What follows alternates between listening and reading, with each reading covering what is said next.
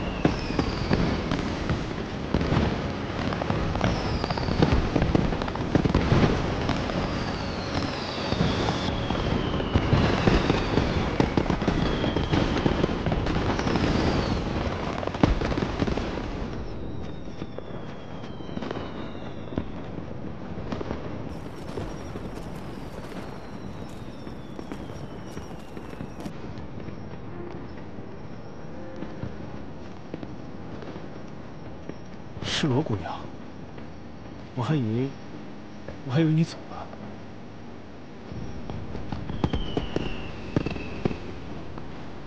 景安公子，你在编什么呢？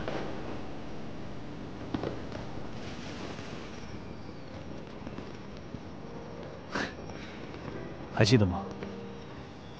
幼时我被江湖门派抓走，你带我逃走之后，为了安慰我，还教会了我编草蚱蜢。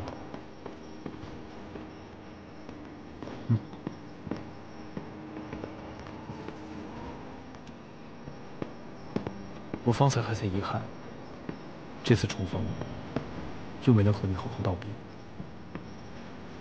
幸好你回来了，终于可以和你好好道声再会。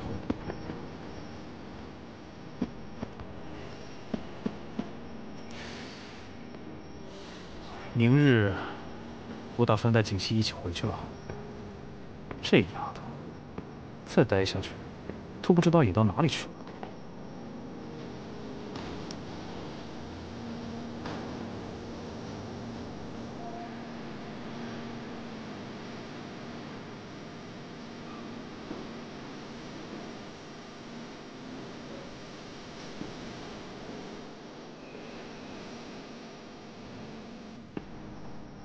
景安公子，千山万水，江湖再见，保重。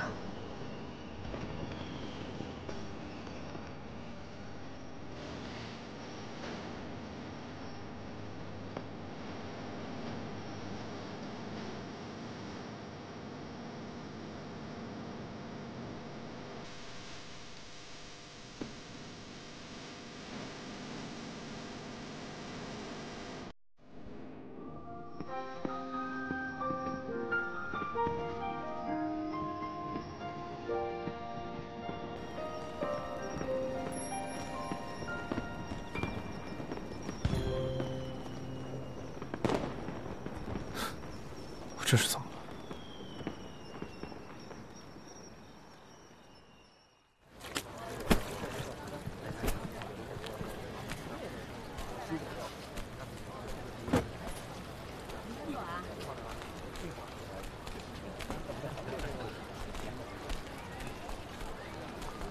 走路就走路，吃东西就吃东西，哪里学的规矩？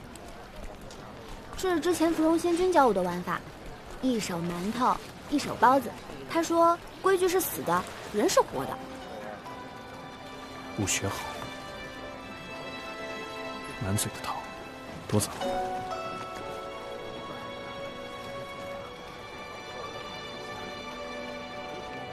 好吃吗？好吃，你也吃一个，你也吃一个。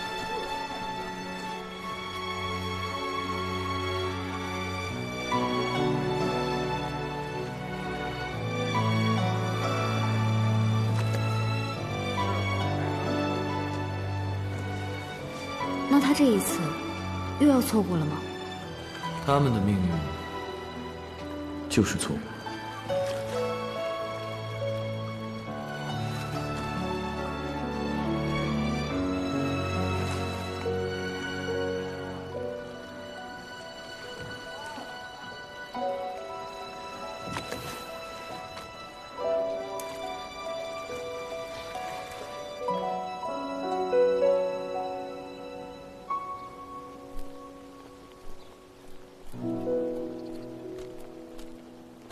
我身体已经恢复的差不多了，是时候该回灵界了。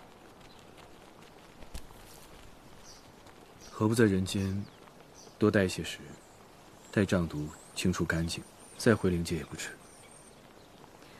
多事之秋，若灵尊知晓之后，应该会安排此件事宜。我还是赶快回去吧。瘴毒事关重大，我随王爷一道吧。好。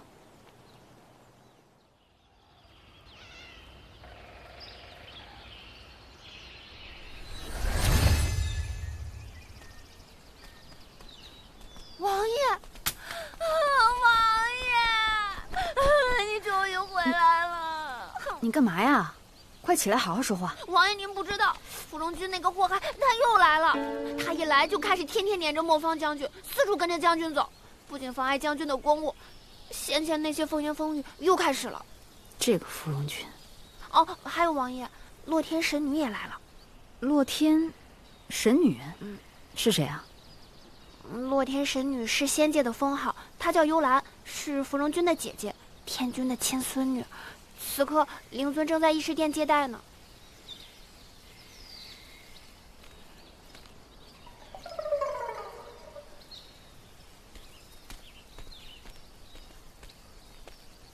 朱飞将军，朱飞将军，请留步。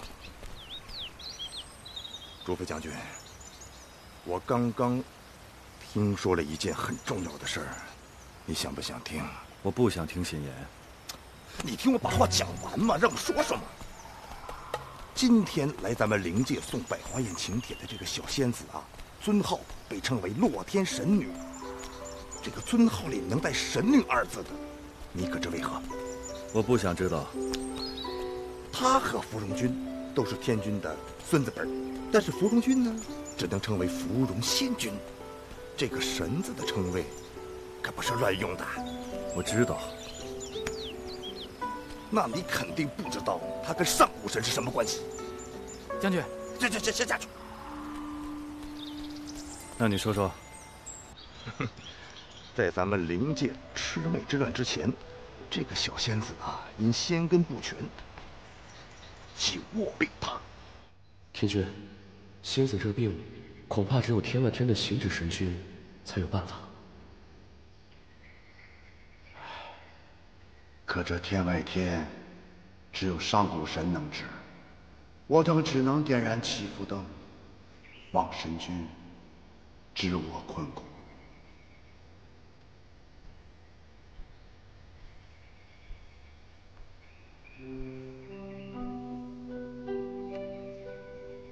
救幽兰于危难啊！我这么跟你说吧，大家全都以为这小仙子她就救不回来了，但你猜怎么着？你猜不到，偏偏就是这么巧，这个行止神君呢，他就离开了天外天，把他带到了天外天这么一治，好了，痊愈了，你知不知道？仙界的人呐，就认为这幽兰仙女与行止神君有缘，天君呢就赐了她一个尊号，叫洛天神女，以为洛天降福，神佑之女。上北将军，你话真多。哎，这叫缘分，你懂不懂？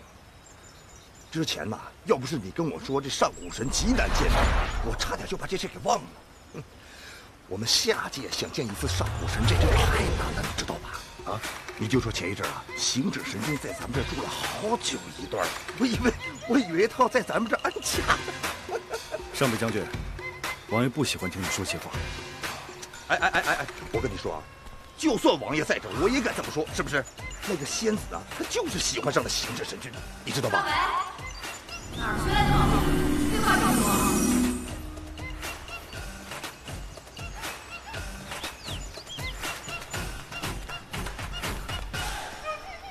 灵尊，芙蓉君已寻回，沈离特来复命。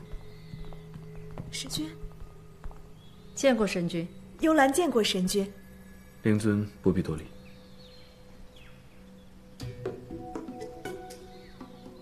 神女还未得见，这是灵界碧苍王沈离。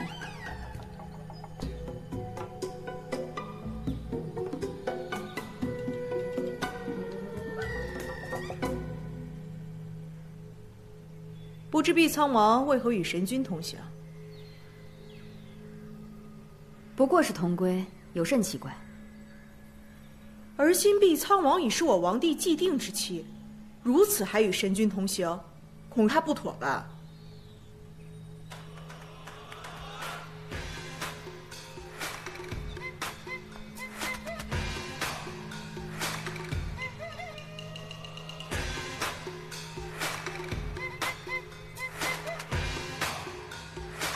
整件事啊，我说出来你们可能不太相信，但就是这么巧。我本来不会与碧苍王一同出现的，就在我打算返回到仙界前，我四处游历了一番。我忽然发现锦绣城瘴气四溢，前去打探，就很巧在城里遇到了前去找芙蓉君的碧苍王。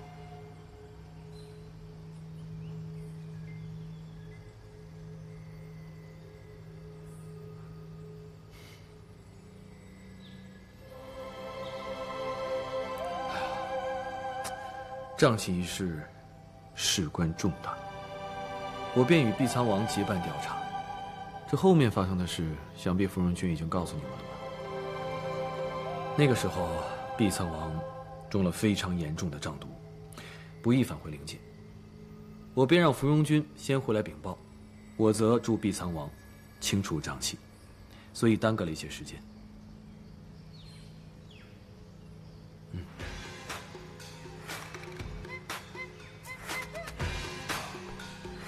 这个神君说的话真真假假，倒是自然。他就不怕我这个当事人戳穿他？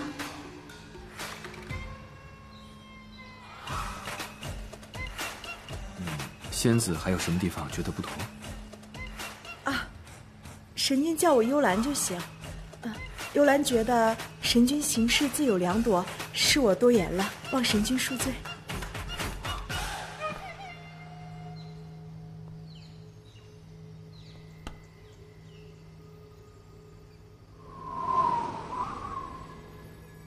哦，忘记问仙子此次来所为何事？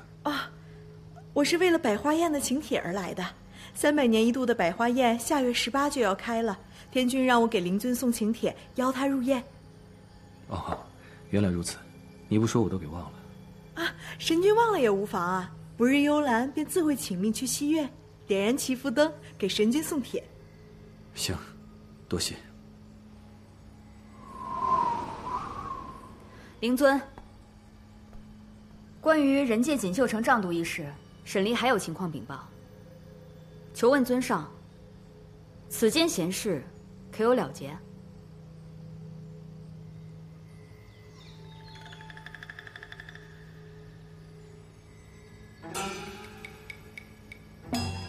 那幽兰就先告辞了。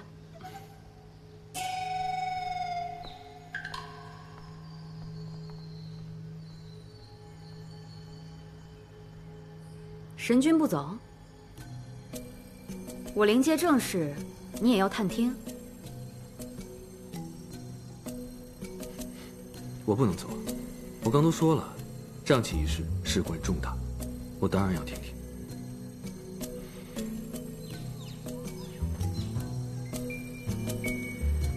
灵界不敢瞒于神君。沈离，说吧。此次瘴毒一事，芙蓉君怕是禀报不全。在我们找到贼人老巢之前，各处地仙相继消失，他们皆是被贼人所掳去，却又不知掳走他们要做什么。而后他们皆称掳走他们的人身上带有灵气，怀疑是灵界之人。在我与贼人交手之后，发现那人身上确实带有灵气。那人名唤浮生，求问灵尊，是否知道咱们灵界何时有过这样一个人？浮生，我也从未听过有这么一个人，能致使你重伤，应该不简单。伤我的人，并非是那人，而是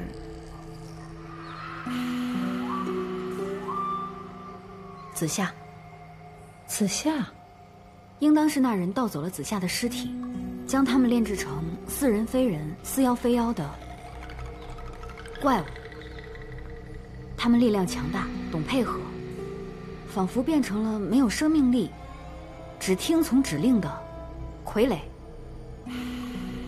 若这样的傀儡被炼制出成千上百只，怕是不妙。炼制傀儡，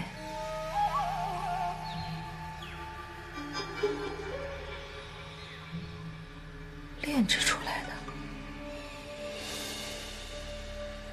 灵尊有什么话，不妨直说。啊，没什么。可还有别的情况？多的倒是没有，但是光这些，也让我们不得不防。我会派人去人界，一探究竟。你与神君这一路也累了，先回去歇着，此事也急不得。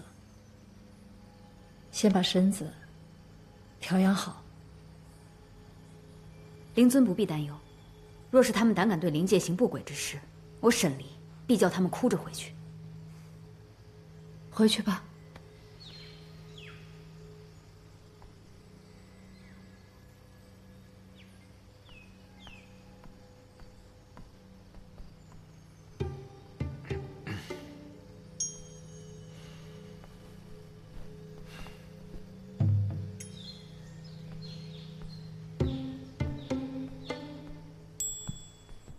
沈离，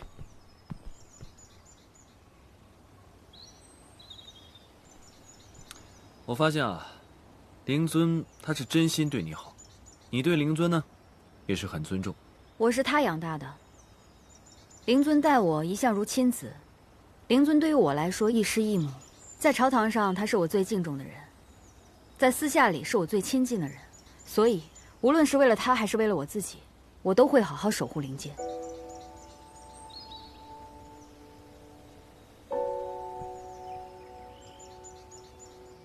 方才碧苍王提到浮生一事，为何之前没有消息？尊上恕罪，此事确实无人上报。捕捉地仙如此的大事，居然都能够逃过外界眼线，不简单啊！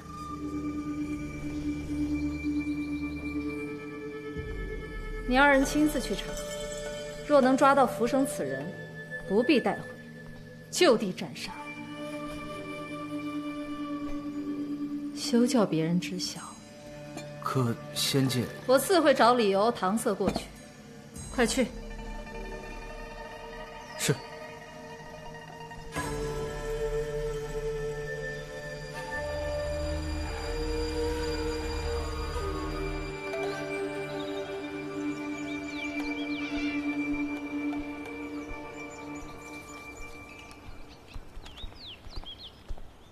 王爷，赵蒙将军，末将见过王爷。徐天渊情况怎么样？我才从徐天恩那边回来，王爷您就放心吧，那边现在建的比这都城都还干净，那些小兔崽子现在都抢破了头要去边境当差呢。那莫方现在在何处？上次他踢了芙蓉君一脚，灵尊说要罚他，这次回来我也没见到他，不知被罚去哪儿了。我方才看见天上来的神女把他叫到了花园里，我也不知道他们在聊什么。那幽兰仙子将他叫到了花园里。对，他把莫方叫走，应该不是聊一些风花雪月的事。行，那赵将军，咱们改日再聊，你先去忙吧。末将告退。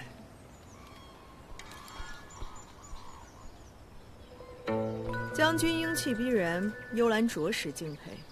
这些日子，幽兰也听说了，我那不成器的弟弟给将军添了不少麻烦，在这里给将军赔个罪。神女客气了，赔罪不用。若神女可以劝芙蓉君早日回仙界的话，莫方自然会对神女感激不尽的。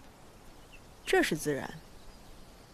只不过我那弟弟对女子确实花心了一些，却从不对男子也是如此。人家说无风不起浪。幽兰知道将军在灵界的声望，还望将军谨言慎行，莫要拖累吾弟啊。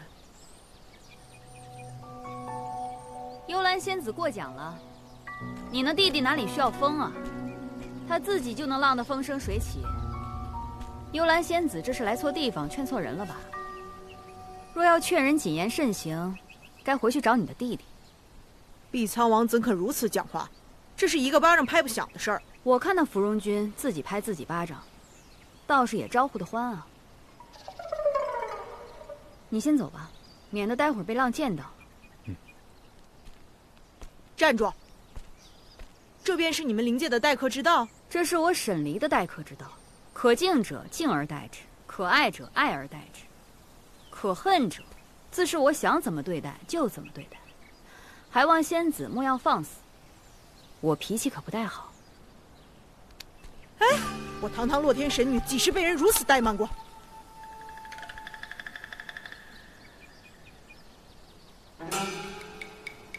放手！不放！不放！好，牵着吧。不准走！你放开！你莫不是要在这儿把我的手给折了？哎呀，疼！有那么疼吗？疼！别演了！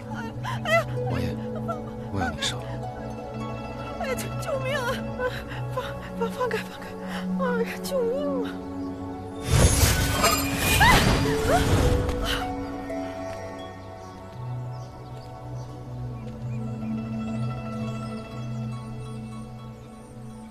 为什么会以武力欺负人？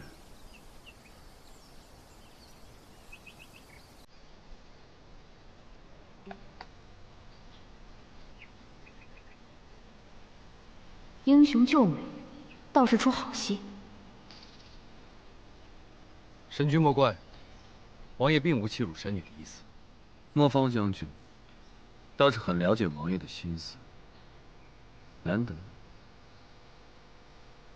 何苦为难莫方将军？这幽兰仙子对我灵界将军出言不逊，我沈离忍不下这口气，就把他给欺负了。神君这副兴师问罪的模样，怎么着？是想帮他欺负回来吗？王爷为了将军如此动武，果然是爱兵如子。倒也比不上神君这本会疼人。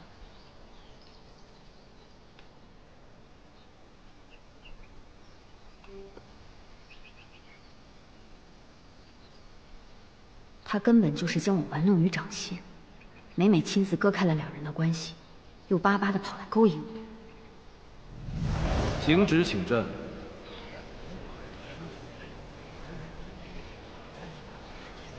偏偏勾引的火候还该死的好，弄条直钩，让我自己将嘴往上面血淋淋的传。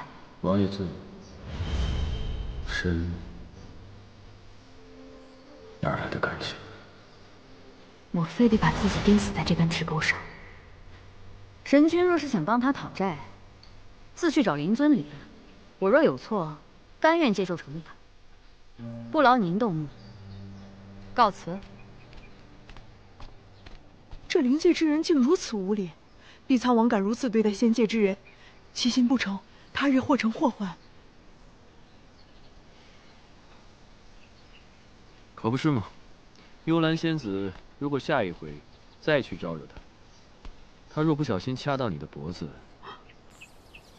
那就糟糕了，尸首分离都说不准呢。彼时，神君会为幽兰主持公道吗？不会。灵尊那么宠爱碧苍王，必定会护短。仙界呢，也不会为了仙子大动干戈。毕竟两界和平为主。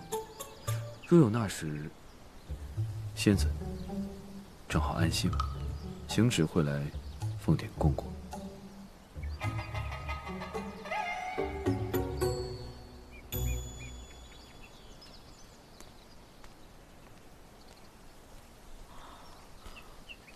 神君刚刚是在护着沈离吗？是吗？不会吧，好像有点儿。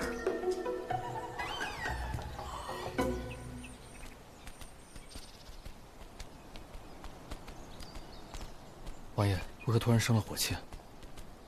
什么火气啊？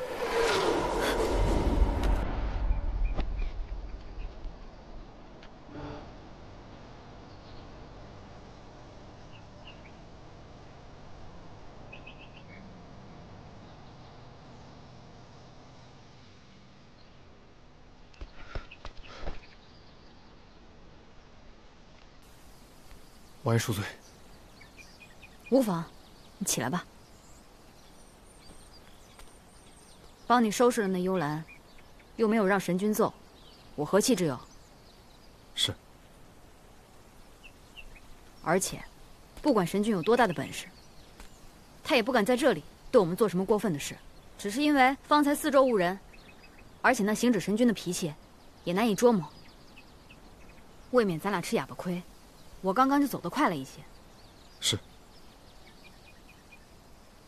今日幽兰仙子对你出言不逊，我若是没看见，你便打算忍气吞声了是吧？王爷说的对。对什么对？我灵界的将军何以非得让着仙界那帮骄纵的东西？分明是他们自家的破事儿，非得往别人头上扣屎盆子。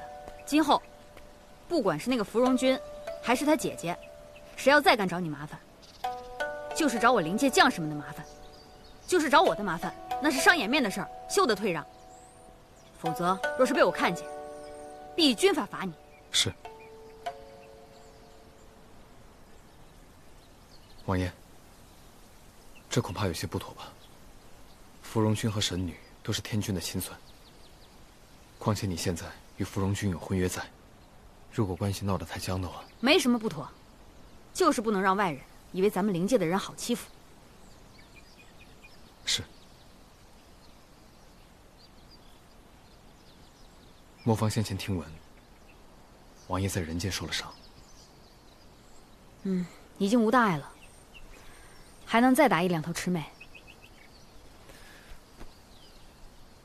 都怪莫方太冲动，让王爷受了伤，请王爷责罚。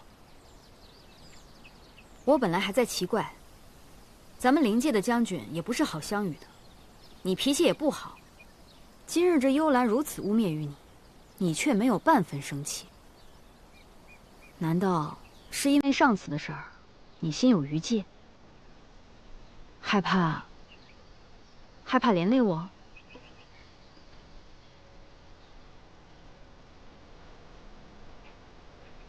我说了没事儿，你起来吧。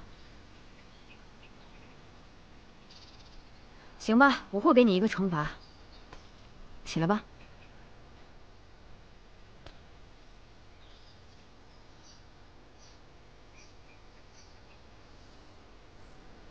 这是子夏的徽章，你有机会交给他夫人了，留个念想也好。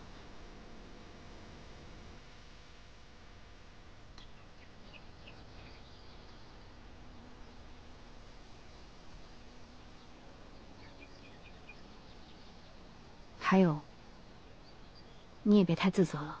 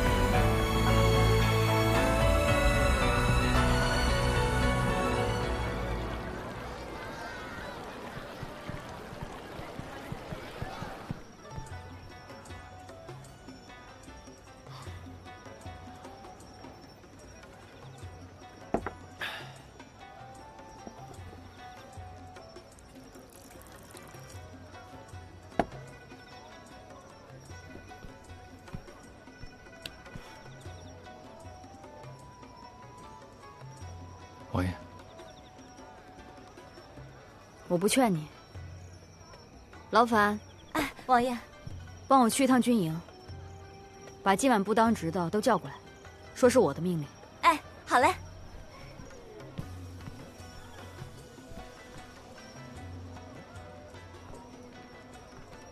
你伤痛子夏，我也是，整个灵界都伤痛。今晚，那我们就祭奠那些为灵界牺牲万千将士们的英灵。我陪你。王爷，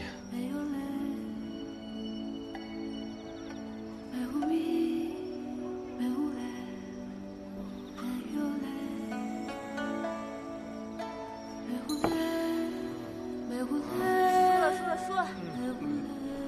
来喝。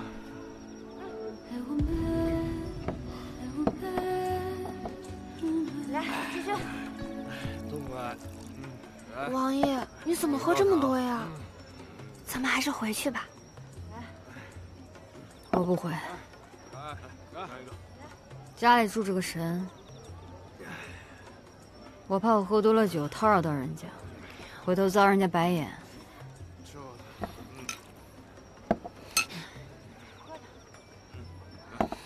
王爷，回去吧。哎，不回，不回。将军，怎么办呀？你先回吧，我待会儿送王爷回去。嗯，好吧。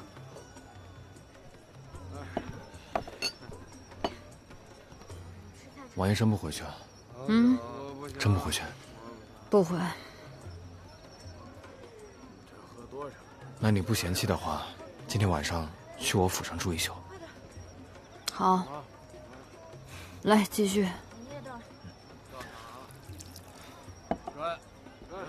莫风。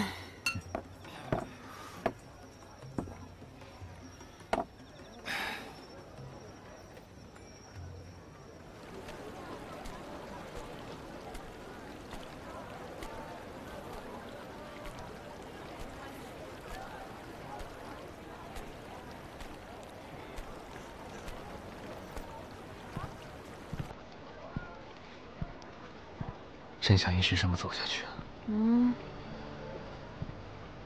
好啊，去看星星。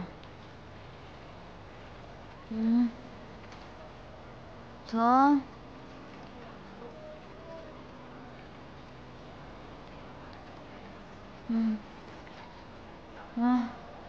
走，去看星星。走走。走。去哪儿看星星？去我前屋。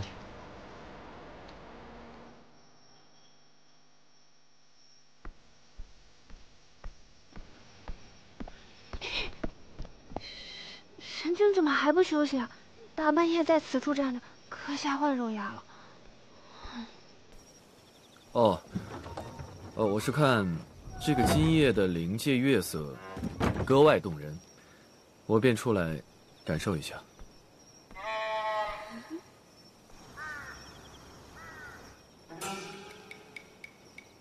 你家王爷还没回来吗？原来神君是在等我家王爷。王爷他今夜不回了，他稍微有些醉了，去了莫方将军府上休息。神君若有事，不妨明日等王爷回来再商量吧。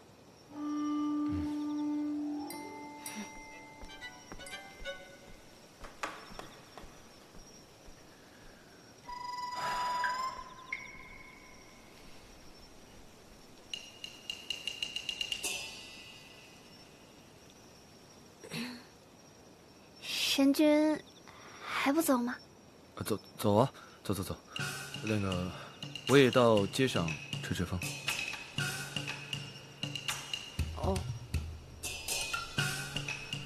这神君的作风怎么也越来越飘忽不定？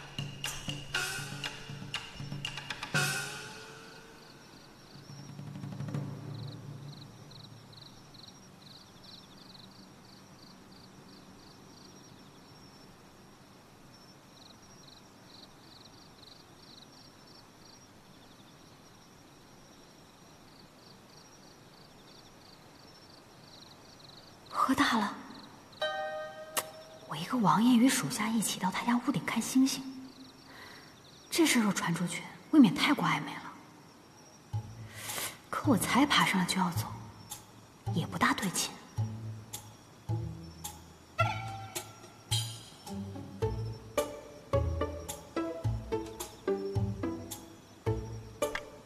王爷，你看见星星了吗？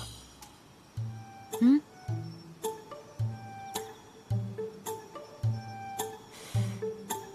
这瘴气是比以前少了许多，可是我还是没有看见星星。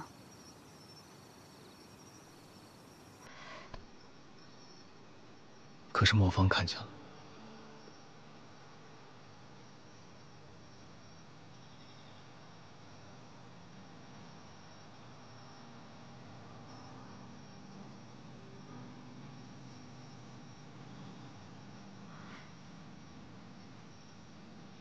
为何？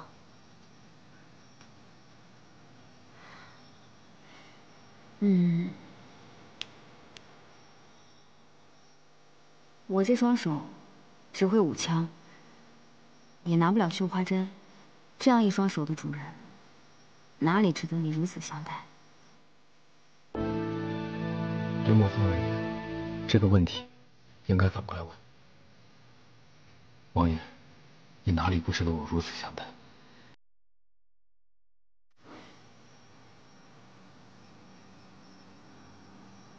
在莫方看来，你手中的赤羽枪，便是绣花针，在我们灵界的疆域上，绣出了一片锦绣山河。好呀，莫方，你不是素来嘴笨吗？原来深藏不露啊！莫方说的没有错，都是实话。王爷也是这么做的，所以，王爷当然值得莫方倾心相待。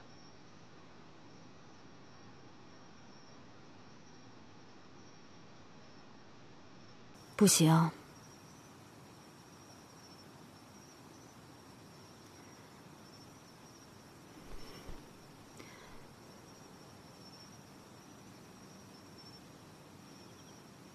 还是不行啊！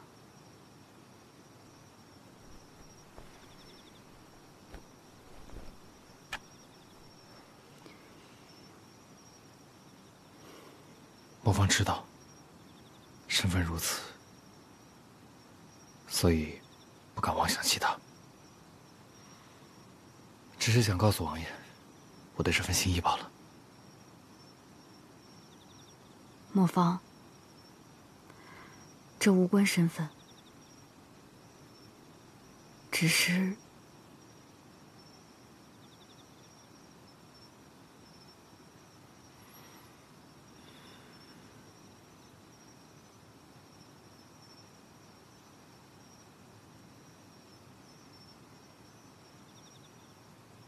好啊，沈离，你便是如此两面三刀的，你太过分了。王爷，要不先去屋里避一下？避什么避？你忘了我今天怎么训你的？芙蓉君，我警告过你，不许再扰我灵界将军。你当真是一点记性都不长啊？你信不信我下去再揍你一顿？神君，你看看，他就是如此对我的，这婚如何能结啊？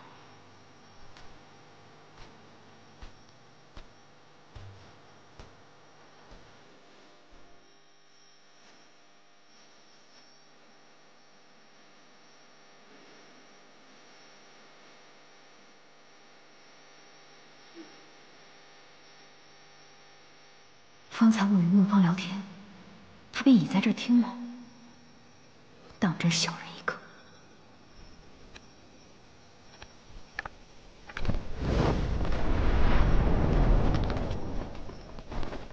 仙界是有听墙角的癖好吗？不请自来，这便是你们仙界的礼数。三更半夜孤男寡女在屋顶看星星，这就是你们灵界的礼数。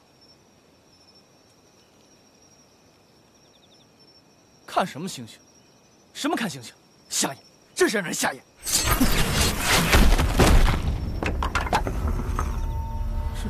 沈离，你你要杀人灭口？既然你双眼已瞎，我便帮你把这废物取掉，岂不是更好？神君，你看看，这还有天理吗？这些果然不能成啊！王爷为何不接受莫方将军一片心意呢？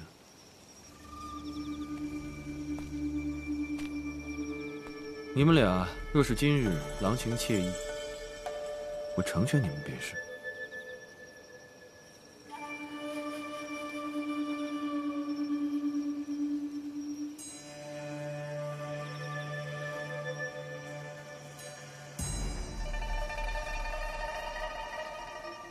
神君之前一直不肯解除婚约，便是有不想解除的缘由。此时神君说的应该是气话吧？只是你气什么呢？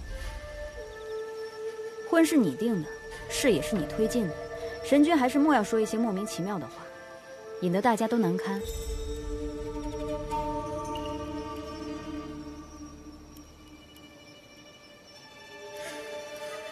芙蓉仙君，今天我就在这跟你把话说明白，你我的婚事事关两界，我说成就必须要成，不管你玩什么花招，耍什么花样都没有用。你有这闲工夫，不如在你我大婚之前，赶快回到仙界，吃2顿好的。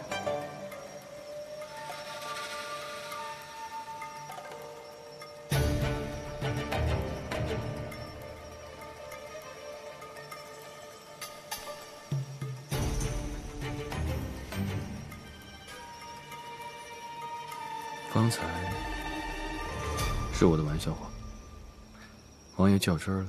我就是一个较真儿的人，神君还是莫要与我开玩笑。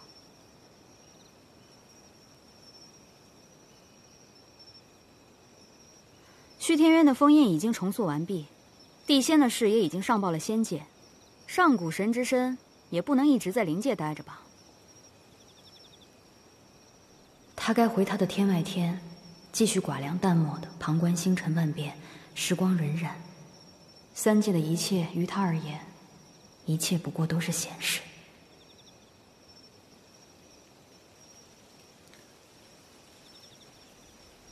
也罢，此件事确实意料。芙蓉君，通知幽兰仙子，明天陪我回仙界。这一次确实在灵界耗得有点久了，也该回去了。神君，王爷，莫方将军，今日就此告别，他日恐怕很难再见，还希望2位多多珍重。再也不会见到了吗？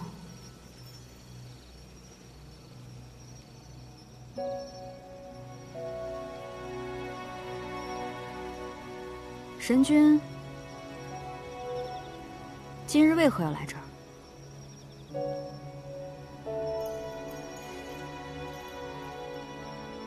我是来寻芙蓉君的。他这一次在灵界给你们带来了不少麻烦，实属我仙界的悲哀。我回到仙界以后，会把我的所见所闻呈报给天君。他日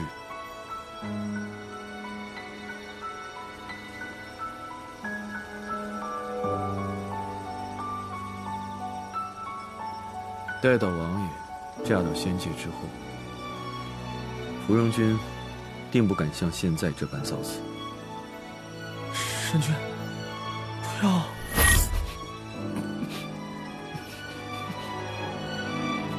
王爷体内的毒素尚未清干净，早点休息吧。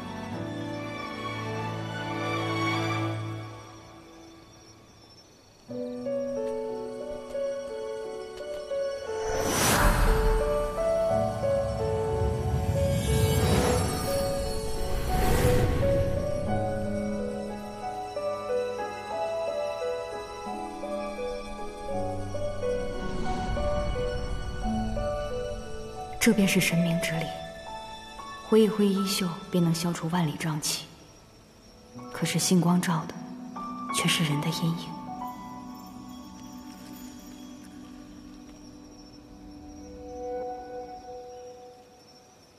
走了也好，眼不见为净。王爷，星矢神君留下这么好看的星空，还看吗？不看了。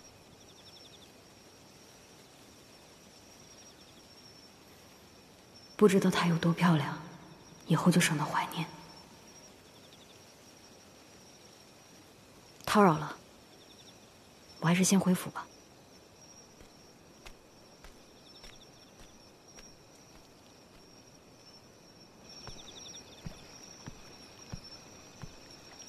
说什么将行缘行止分得清楚，我哪里分得清楚？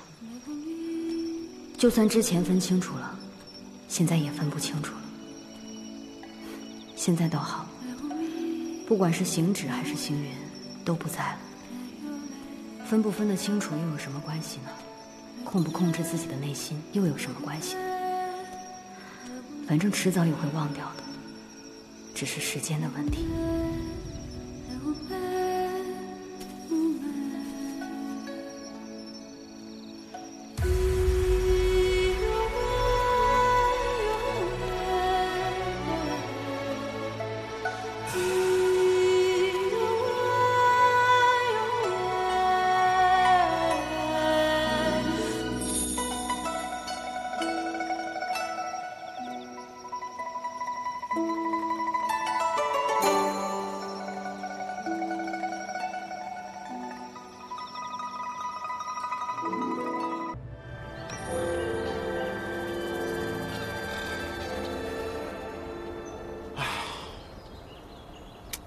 我这预备也不差呀。哎，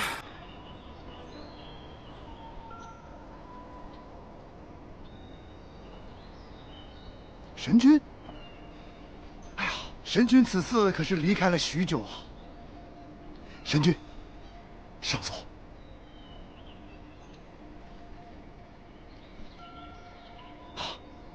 我在不远处就听到天君长吁短叹。天君，可有心烦之事吗？仙界安稳舒坦，只有您带来下界异动的事，能让我警惕一些。别的，还能有什么事儿？实不相瞒，今日如此叹息，是我前几日在天元仙君那儿看到一个玉杯，欢喜不已。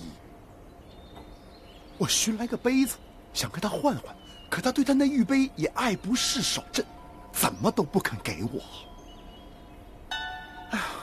与灵界相比，仙界的日子实在是舒坦得起。我平日别无所好，就喜欢玩一些小玩物，这求而不得呀，实在是令人遗憾。您说，我要是强令他把那玉杯给我，又有失君王风范，实在是令人苦恼啊！不该得的，自然就该放下。还望天君莫要偏执一物才对。你可别控制不住。活了这么久，时刻警戒自己，一定要清心以待。可是没碰到自己喜欢的吧，也就罢了。这一碰到自己喜欢的，那真是无法自拔呀，一颗心都要扑进去了，拿捏不住分寸，进退失据呀。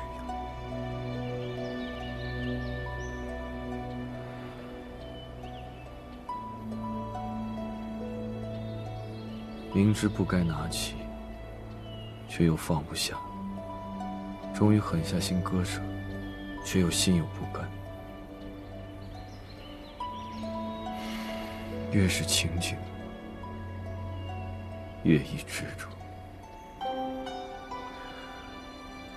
天君说的这些，行者约莫晓得。神君此次下界，可有什么求而不得之物啊？哎呦，这可使不得！神君是最后一位上古神，神君要动了这念头，那可是3界的大灾呀！天君多虑了。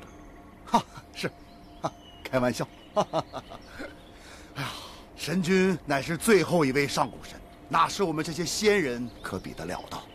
哦，对了，百花宴不日就要举行，神君若回天外天无事，不如就在这九重天住下。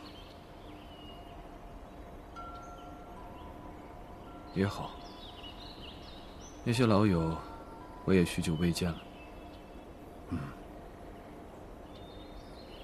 当时他可英勇了，是吗？真的。哎，神女，神女，哎，你们3个都在啊？好久未见，神女。来，坐。听闻神女近来在为百花宴操持，很是辛苦。哎，百花宴乃是仙界大事，我能帮上忙是应该的，不辛苦的。你们3个怎么会在这儿啊？明叔今日将神君在锦绣城降妖除魔的事迹与我细说来着，我们都听入神了。听闻神女前些日子去灵界送请帖了，可有见到神君？见是见了。灵界之人可是对神女不周？倒没有，只是那碧苍王沈离蛮横了一些。那碧苍王好大的胆子，竟敢对神女无礼。他是仗着自己跟芙蓉君定了亲，还真当自己是个人物了不成？碧苍王沈离啊，听闻他没爹没娘，战场上捡回来，又在战场上长大，定是个没礼数的。神女莫要与他计较，莫要跟他计较。来，我听说这沈离啊，为了逃婚去了人间，在人间爱上了一个和神君极为相似的凡人，在灵界他还纠缠过神君呢。神君定是烦不胜烦，当然，但也有传闻说，神君对他异于旁人。定是谣传，就是，我看就是那沈离对神君痴心妄想，我猜他定是听闻神女幼时被神君所救之事，才故意针对神女。我竟不知道还有此事，所幸神君来了仙界。神君来仙界了，王爷爷邀请他参加百花宴，现在当住在西院呢。神君还在仙界，难怪最近仙界的空气如此清净。我要多吸几口，修炼。我也要。不如咱们斗胆去西院吧。怎敢叨扰神君？不叨扰，我们就是想离他近一些，而且西院的花不是开了吗？就是去吧，求你了。哎呀，走吧。走，你们几个等等我，快点。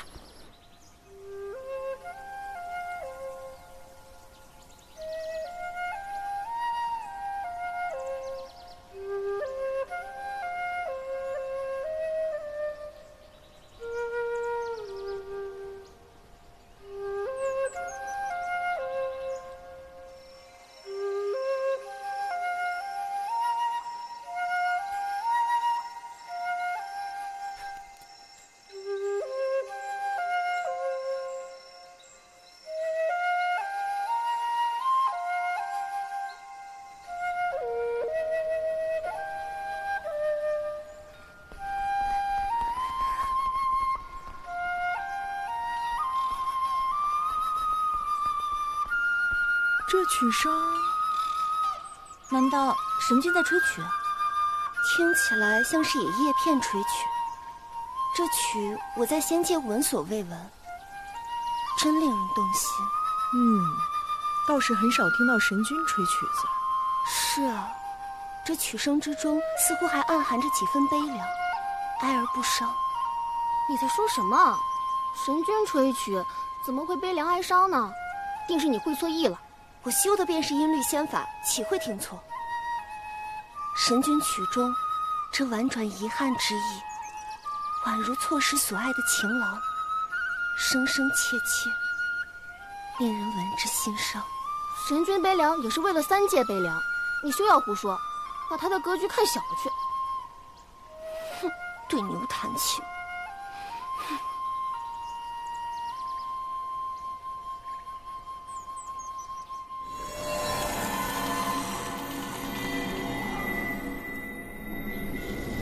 这除瘴气的术法还挺多的嘛，学着也没那么枯燥。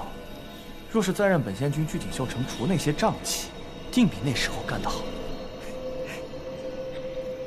哎呀，我芙蓉君天纵奇才。不能进啊，神女！神女不能进，不能进！仙君在沐浴呢，神女，真的不能进！神女，不能进！你疯了吗？真不能进！啊！你怎么跟姐姐说话呢？你怎么跟弟弟相处的？弟弟在这沐浴呢！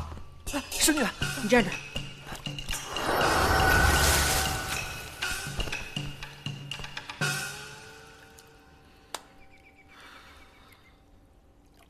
你干嘛？你别打我！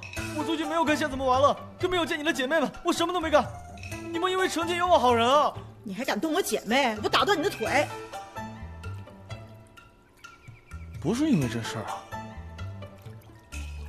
那你有什么事儿快说，别耽误我沐浴。我问你啊，在灵界的时候，行止神君和那个碧苍王沈雷的关系怎么样？怎么样？就那样。哪样？就那样啊。哪样？能哪样就那样啊！你在灵界不是看过吗？你说不说实话？我说的就是实话，你到底要问什么呀？哎呀，我的好弟弟，过来过来来，你看你看，你就告诉姐姐吧啊，就是那个行止神君跟沈离有没有什么奇怪的地方？奇怪？什么奇怪？哪个方向的奇怪？就比如说，他们平时怎么相处的，怎么说话的，平时关系表现熟不熟络呀？哎，尤其啊，他们俩有没有经常在一起，单独的？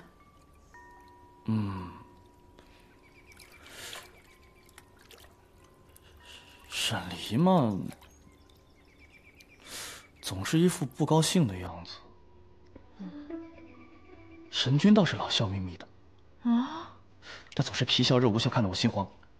说话嘛，就正常说话，平日里看起来倒是挺熟络的，但也不是特别熟络。至于单独在一起，他俩单独在一起，我也不知道。但我经常看到他们俩一起出现。一起出现？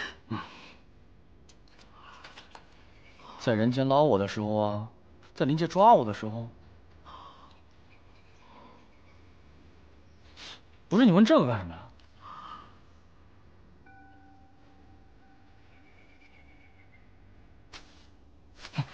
洗你的澡！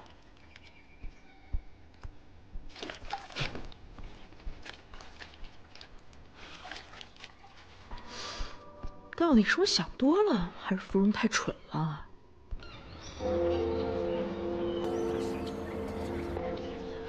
文柳仙君，请移步仙墨流影处。这仙墨流影术今年看着是又进步了呀，可不是嘛，这流影更加清晰了。哎，你看，这头发丝都看得清清楚楚。哎，莫说头发丝的事了，这五元仙君头发好似又少了。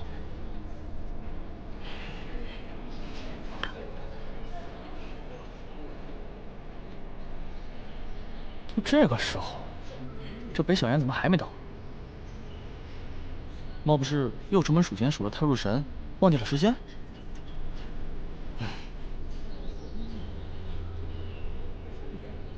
哎呀！木叶仙君，木叶仙君，木叶仙君，木叶仙君，请留仙女。好。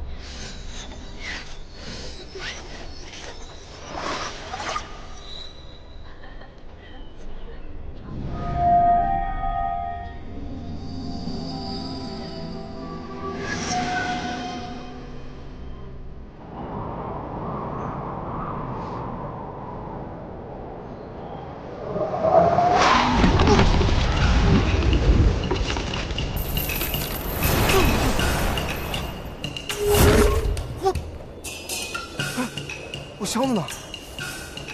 谁呀？这是这么没有仙德，驾云超越也不知道减速慢行。你别废话了，给我找箱子！宝贝，宝贝，宝贝！哦。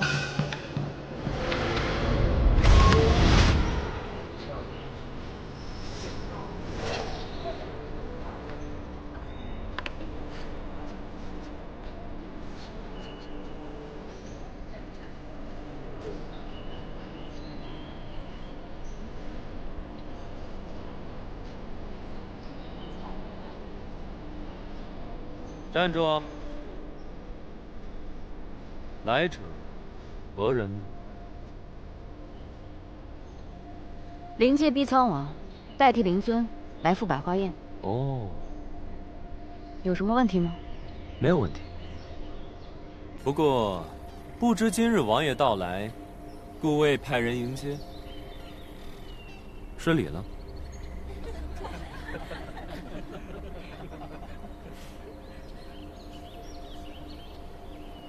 无妨。啊，王爷，提个字吧。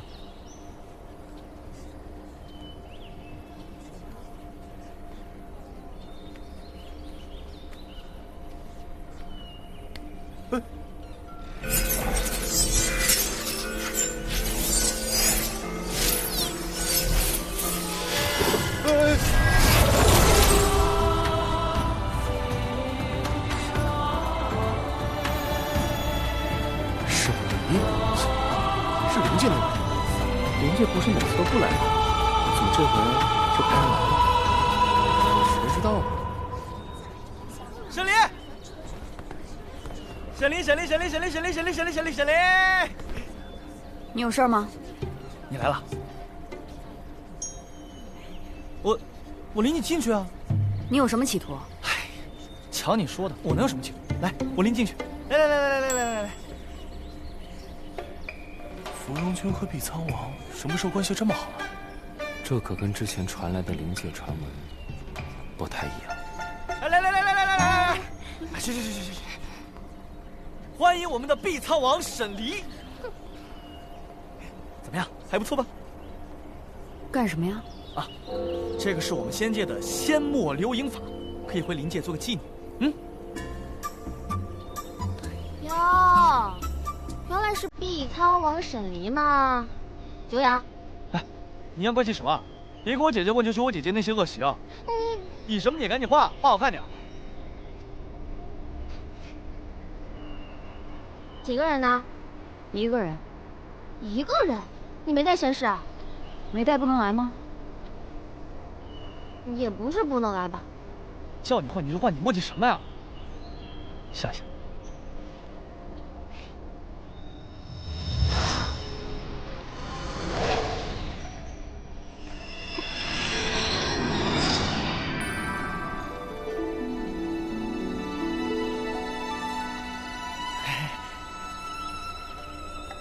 你们仙界在这些没用的事情上，倒是不少花心思。啊？我花心思吗？哎，沈离，你先去我府上休息，我还有朋友要等。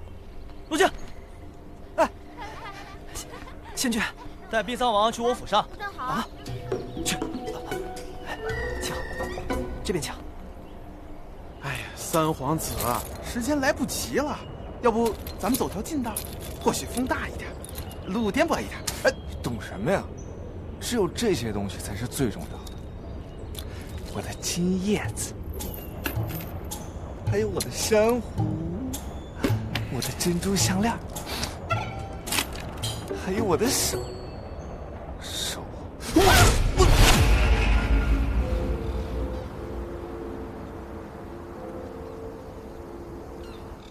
你这条裙子可真好看呀，是吧？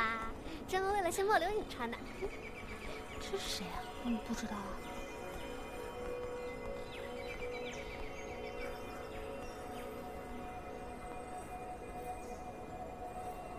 这仙界的空气果然比我们灵界好了很多。这世间还有如此美丽的地方，灵界的百姓要能看到这样的景色该多好啊！王爷，请。我本以为他是个读凶神恶煞的女汉子呢，没想到竟是个打扮声音界的小姑娘。小蛇蝎，谁知道是什么样？走。王爷，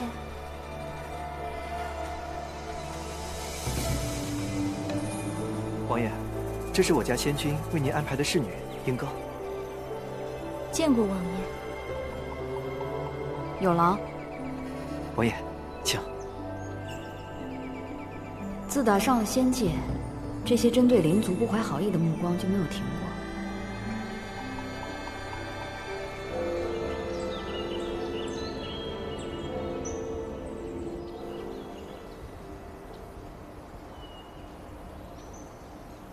这人都到了，怎么就北小妍没到啊？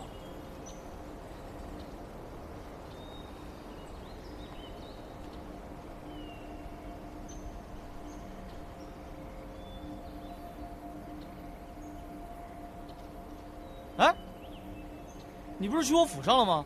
怎么又出来了？你府上太闹了，我想出来静静。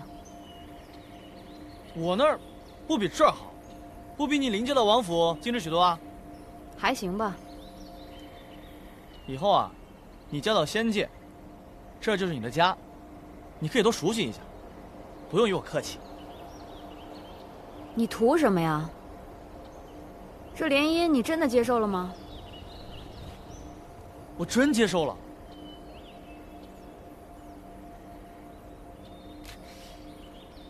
不过呢，我有个事儿想和你商量商量。说吧。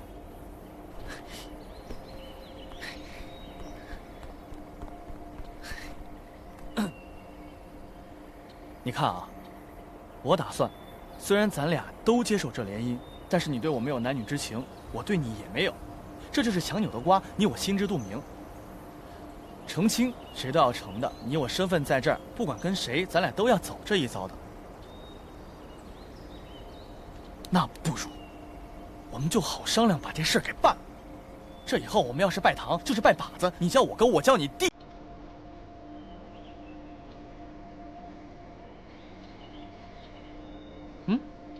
不如你叫我爹吧，咱们顺便成个送子婚姻。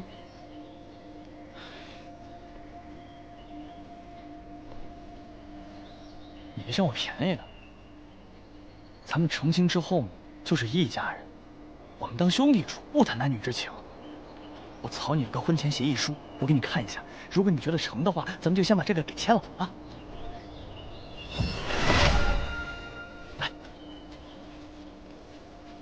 仙契，你把这个签了，咱俩成亲之后就是亲兄弟。我不管你心里有没有人，你不管我外面有没有人。我不会签这个仙契的。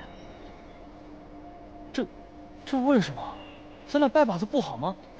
这婚后我们就劲儿往一处使，日后有什么困难，你来硬的，我来软的，咱俩这当然叫混天魔王，你知道吗？谁敢惹我们？哎，你敢惹吗？不敢。嗯，我不签。不是为什么呀？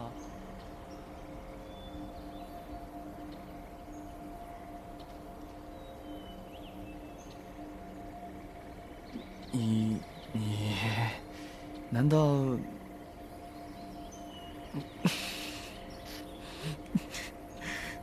对我有意思？